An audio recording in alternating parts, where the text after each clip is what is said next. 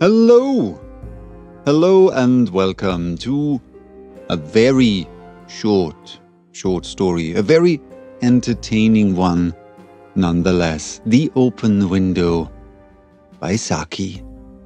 This story was first published in 1914 and is considered one of Saki's most famous and most humorous works. Saki was the pen name of British writer and journalist Hector Hugh Munro. He was born in 1870 in Burma, which was then part of British India.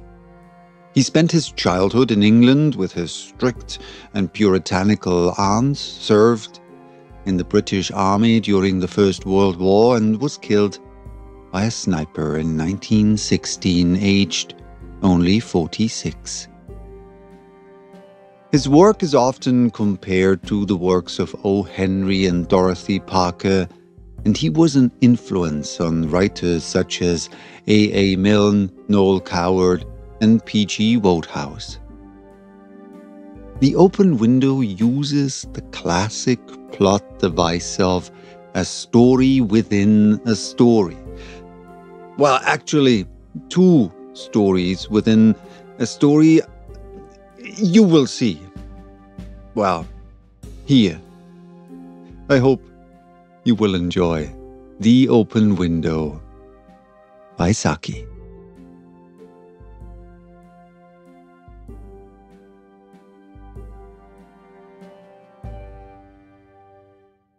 "My aunt will be down presently, Mr. Nuttall," said a very self-possessed young lady of 15. "In the meantime, you must try and put up with me."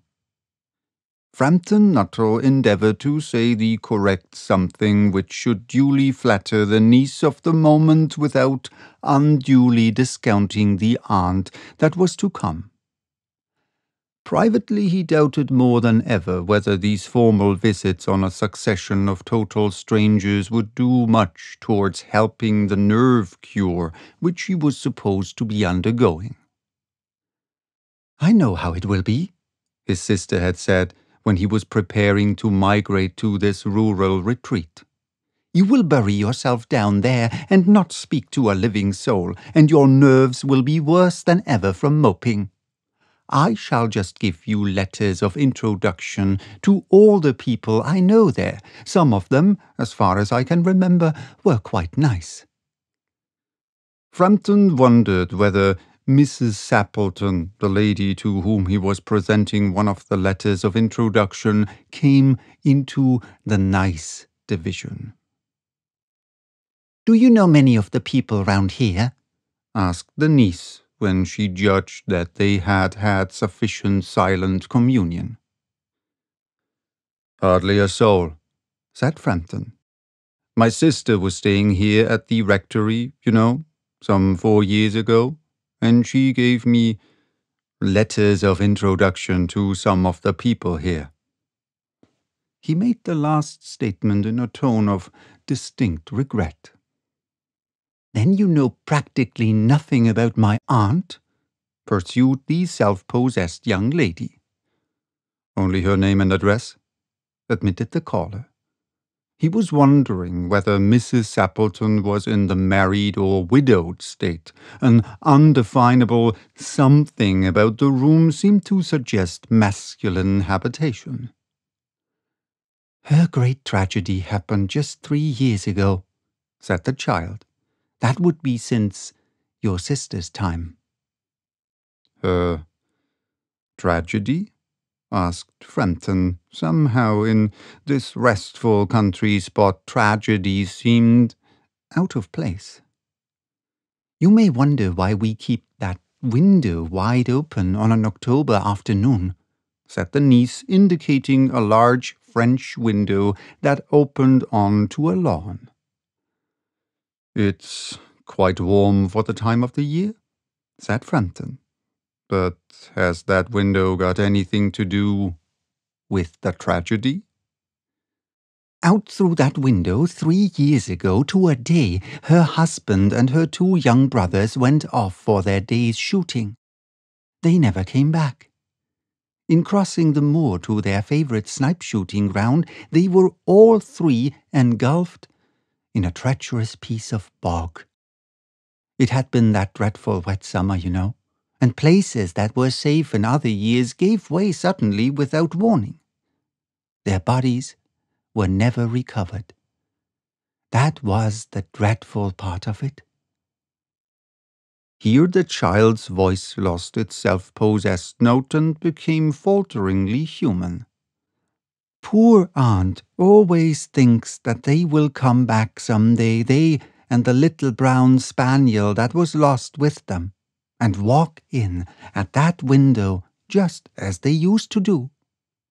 That is why the window is kept open every evening till it is quite dusk. Poor dear aunt! She has often told me how they went out, her husband with his white waterproof coat over his arm, and Ronnie, her youngest brother, singing, "Bertie, why do you bound?" as he always did to tease her, because she said it got on her nerves. Do you know, sometimes, on still quiet evenings like this, I almost get a creepy feeling that they will all walk in through that window. She broke off with a little shudder. It was a relief to Frampton when the aunt bustled into the room with a whirl of apologies for being late in making her appearance. "I hope Vera has been amusing you," she said. "She has been very interesting," said Frampton. "I hope you don't mind the open window," said Mrs. Sappleton briskly. "My husband and brother will be home directly from shooting, and they always come in this way. They've been out for snipe in the marshes today, so they'll make a fine mess over my poor carpets. So like you menfolk, isn't it?" She rattled on cheerfully about the shooting and the scarcity of birds and the prospects for duck in the winter. For Frampton it was all purely horrible. He made a desperate but only partially successful effort to turn the talk on to a less ghastly topic. He was conscious that his hostess was giving him only a fragment of her attention, and her eyes were constantly straying past him to the open window and the lawn beyond. It was certainly an unfortunate coincidence that he should have paid his visit on this tragic anniversary. "The doctors agree in ordering me complete rest, an absence of mental excitement, and avoidance of anything in the nature of violent physical exercise," announced Frampton, who laboured under the tolerably widespread delusion that total strangers and chance acquaintances are hungry for the last detail of one's ailments and infirmities, their cause and cure. "On the matter of diet they are not so much in agreement," he continued. "No?" said Mrs. Sappleton in a voice which only replaced a yawn at the last moment. Then she suddenly brightened into alert attention, but not to what Frampton was saying. "Here they are at last," she cried, "just in time for tea, and don't they look as if they were muddy up to the eyes?" Frampton shivered slightly and turned towards the niece with a look intended to convey sympathetic comprehension. The child was staring out through the open window with dazed horror in her eyes. In a chill shock of nameless fear, Frampton swung round in his seat and looked in the same direction. In the deepening twilight, 3 figures were walking across the lawn towards the window. They all carried guns under their arms, and one of them was additionally burdened with a white coat hung over his shoulders. A tired brown spaniel kept close at their heels.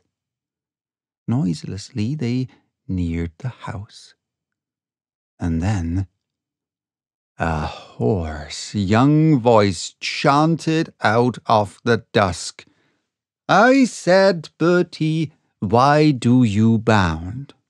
Frampton grabbed wildly at his stick and hat. The hall door, the gravel drive, and the front gate were dimly noted stages in his headlong retreat. A cyclist coming along the road had to run into the hedge to avoid an imminent collision. "Here we are, my dear," said the bearer of the white mackintosh, coming in through the window. "Fairly muddy, but most of it's dry. Who was that who bolted out as we came up?" "A most extraordinary man, a Mr. Nuttall," said Mrs. Sappleton. "Could only talk about his illnesses and dashed off without a word of goodbye or apology when you arrived. One would think he had seen a ghost." "I expect it was the spaniel," said the niece calmly. "He told me he had a horror of dogs. He was once hunted into a cemetery somewhere on the banks of the Ganges by a pack of pariah dogs, and had to spend the night in a newly dug grave with the creatures snarling and grinning and foaming just above him, enough to make anyone lose their nerve. Romance, at short notice, was her specialty.